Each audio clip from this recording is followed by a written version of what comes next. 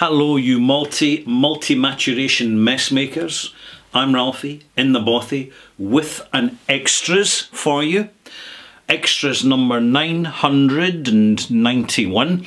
And that malt mention, which I started with, has been provided by Attention Pictures, also known as Tillman Pradmacher. And there you have it. So thank you, Tillman. And my subject for this extras is learning to read labels on whisky. It's something when we start out with, it doesn't seem particularly important, so long as it states the brand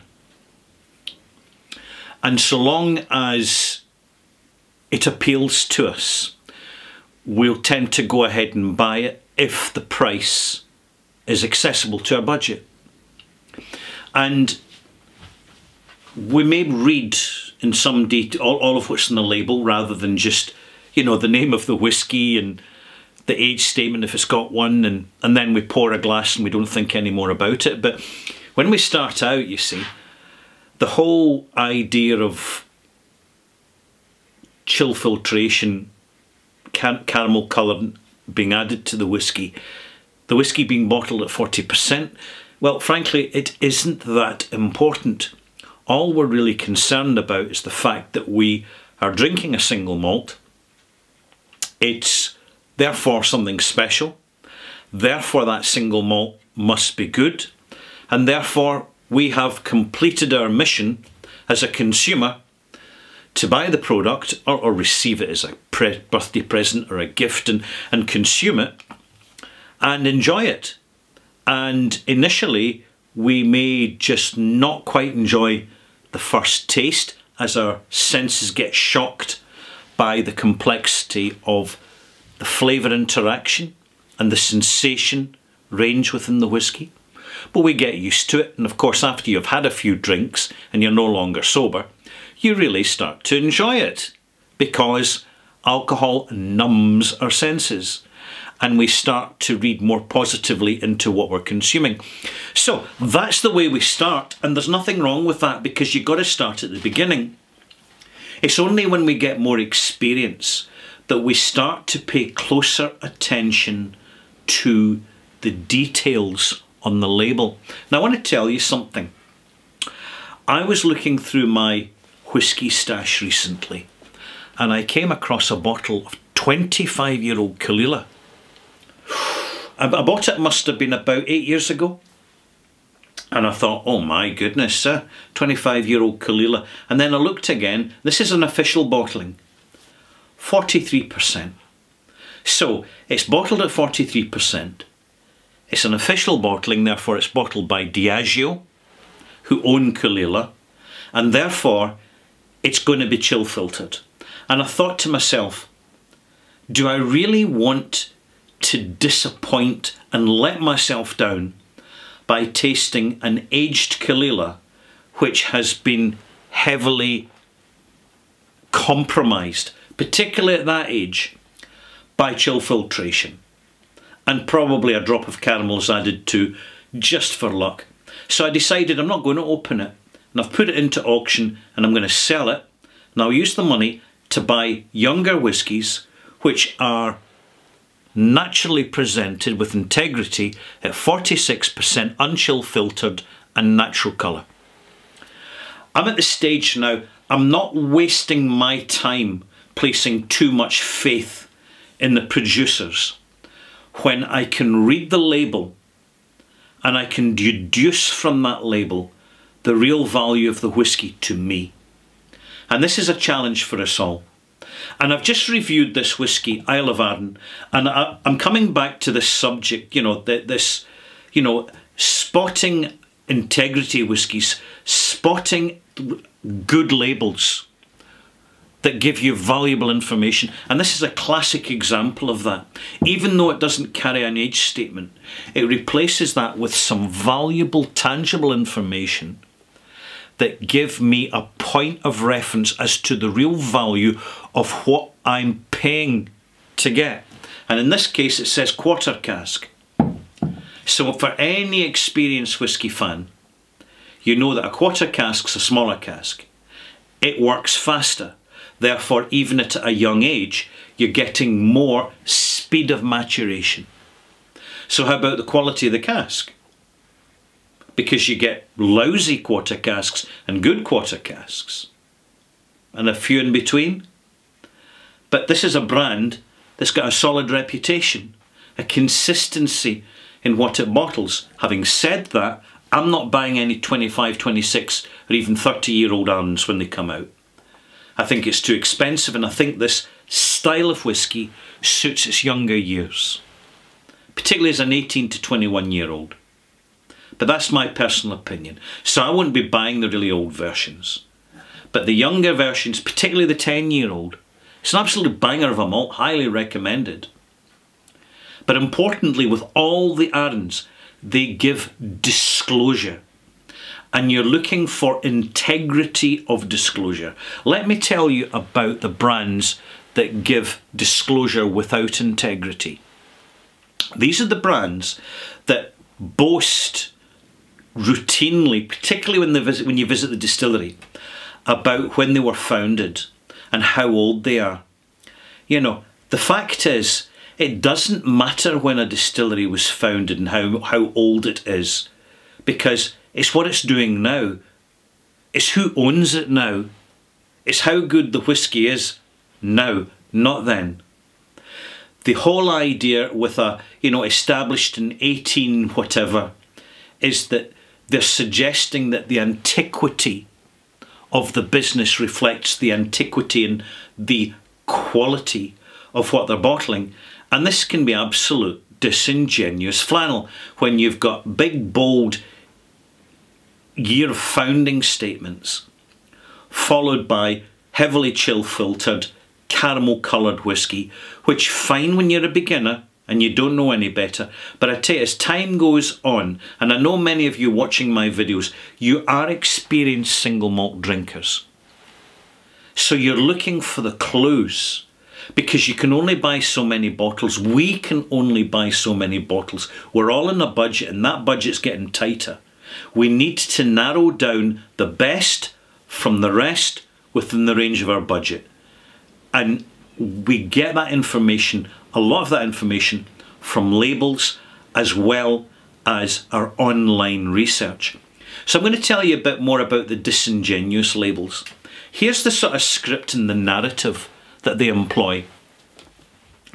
We have selected only the very finest of hand-picked boutique casks, which we have filled with our finest of new make spirit, and now it rests slumbering for X, fill in the number, long years in our warehouse undisturbed.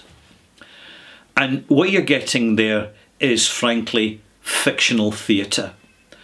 What is a hand-selected cask? Well, it's the one that happened to get rolled in and out the warehouse or taken on and off a forklift truck. What is long years? Long years are exactly the same as short years. They're 365 days. It's bullshit. Undisturbed? Really? What does undisturbed mean? They've never been checked, never been touched in however many years? Or perhaps they had a reorganisation in the warehouse and they cracked and banged and walloped the cask around a few times as they moved it in and out from one rack to another. There's absolutely no need for disclosure. So we've got to be aware of this relatively innocuous and seemingly passive flannel. Treat it with suspicion. You really should. When they talk about the finest and of hand selected and the very best of oak, what does that mean? Well, actually it means nothing. It means absolutely nothing. But what they're doing is employing psychology. They want you to fill in the gaps for yourself. They want you to auto-suggest that because it's been slumbering in their warehouse, whoever where that house that is, could be a big industrial unit inside a city limit. It could be a small authentic earthen warehouse out in a remote area where there's very little traffic and not much in the way of diesel fumes. You really don't know. You've got to do. We all have to do our own forensics to get beyond the flannel to say, right, I'm going to grade distilleries. I'm going to grade distilleries as to their competency for the discerning whisky connoisseur. Therefore, what percentage of their bottlings are 46% unchill filtered and natural colour? Now, distilleries may not do their entire range unchill filtered because they have to sell their whisky. And if they happen to chill filter their entry-level bottle, because that's the one that's selling to the tourists who visit the distillery or are passing through travel retail, well, who are we to judge them for it? They're a business, they're running a business, and they've got to make money as best they can. And my goodness, it's getting harder and harder and harder these days with the way Britain's economy is being raided for taxes. It's, you know, it's self-evident. I take value-added tax. I remember when it was 12.5%, and then it went to 15%, then it went to 17.5%, and now it's 20%. That is a fifth of all sales. 1/5 goes in one single tax. It's one reason why Britain's in serious trouble now, but I'm not going to dwell on that. It's good to see things as they really are. And knowing that distilleries really have to work hard, and knowing as I do that many, particularly the smaller distilleries that actually notice me, are saying, right, we need to get our integrity whisky out there at an accessible price. Then they're going to get traffic. They're going to get mentioned, particularly online commentary. And it's not one single commenter, it's all the commentators. And all the commentators are getting more and more experienced. And in that experience is sifting out the flannel and the old school marketing, you know, the purest and freshest of water cascading down the hillside. That doesn't cut it these days. You want to be disclosing your mineral content. You want to be disclosing whether you actually filter the water, and if you're using the water at the distillery for your bottling, or if you're bottling elsewhere, what water are you using? It doesn't sound quite so glamorous when you say you're using the domestic, the commercial domestic water supply of a medium town somewhere in Scotland. But the fact is, you're still probably using soft water, because there's very little limestone in Scotland. And soft water is very good once you get the chlorine out of it.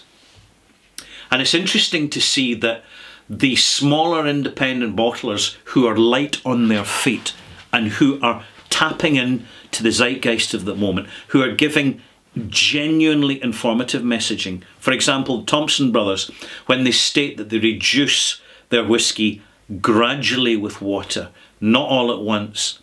People who understand whisky, Scotch whisky, they'll get it. They'll really get it. They'll say, yeah, well, that's the way. I don't add all my water at once when I pour a glass of whisky, because it shocks the whisky. I add it gradually and incrementally and at room temperature. It all adds up.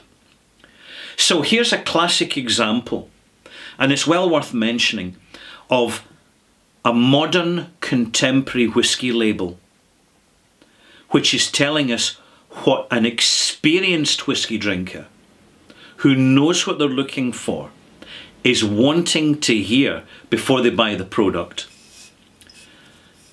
Simple, unpretentious, and no flannel in the label. Now, there's nothing wrong with pretty pictures. Nothing wrong at all. It's theatre. It's genuine. It's fine. But when you have something that's being a little bit disingenuous, flippant, or humorous without being funny, that should get the alarm bells going.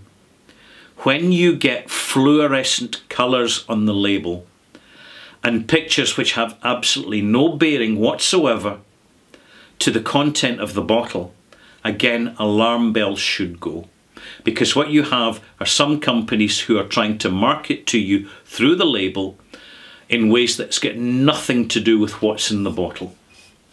What's in this bottle is cask strength 46.2%, quarter cask non-age statement whisky. The quarter cask's 125 litres. It's unchill filtered, it's natural colour, they've got braille to tell you that it's whisky, therefore this is an inclusive labelling. This is a sympathetic labelling for those who are visually challenged. That is integrity. That gets noticed. The casual drinker, they're not really going to spot it. But you'll spot it, and I certainly spot it. And that's what encourages to buy this. And I've been very happy to review it. It's a damn good whisky, given enough time in the glass just to open up and settle down.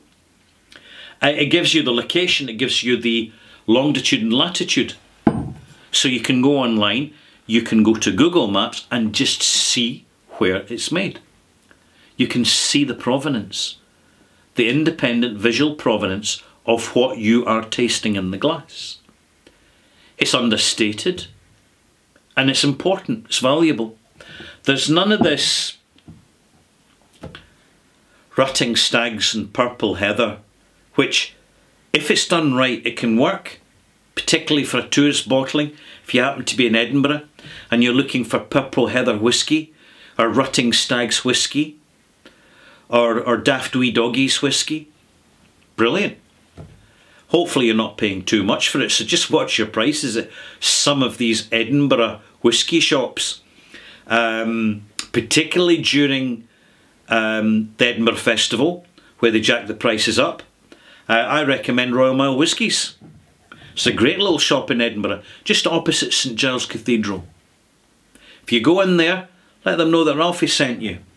They know their business. Small shop, big stock.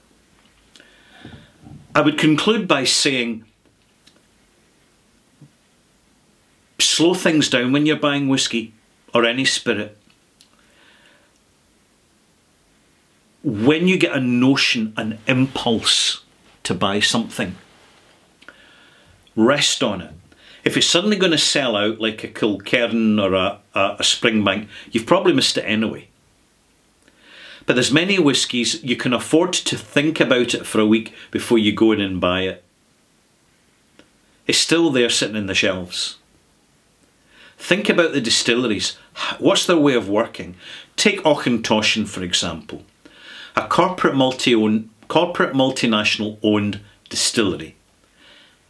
It's a lovely lowland style of whisky.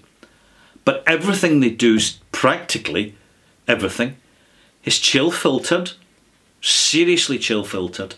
They use loads of caramel colourant where they want to. And you're just getting a sanitised product. Now if you're a passive consumer, fine, it's the whisky for you. But as time goes on, our palates, as we develop, are more inclined to get disappointed by bad experiences because we know what bad whisky is. So we've got to be careful, slow things down, take more time in selecting the whisky, and when we're exploring independent bottlings, do the research. Because some independent bottlings can be spectacularly good and others can be so-so. But by virtue of natural presentation, integrity presentation, not being chill filtered, not having caramel colouring added, they actually perform better because of that calibre of presentation. And you can find that it's slower to get to know these bottlings, but when we do really settle down with them, and perhaps every now and again, because we've got the experience, we tinker with them. We add a little bit of other single malt to them, just to give them a lift. It's amazing how that can work. No whisky should ever go down the sink, so be careful what you buy, malt mates. Be aware of bottle bling, of disingenuous flannel, of the old-fashioned superficial platitudes in the label that actually tell you nothing about what's in the bottle. When you see that, be suspicious. Be very suspicious. And just move along the shelf a little bit and you will soon find another bottling which is 46% unchill filtered and delivering probably a better experience. Good luck to you. I'm Ralfy, sharing a malt moment here. And our mission is accomplished. All done now. Thank you for watching. If you'd like to subscribe and you haven't already subscribed, hey, now's the time. It's very quick and easy to do. And if you press the bell, you'll be notified, perhaps, of any future videos that I'm uploading. It's just the way it is. It's called the great mysterious algorithm of YouTube. But I'm very much familiar with it now. So thank you for watching, and we'll see you soon, malt mates. And remember, as always, take it easy with the sauce, keep your sauce quality, and take your time with it.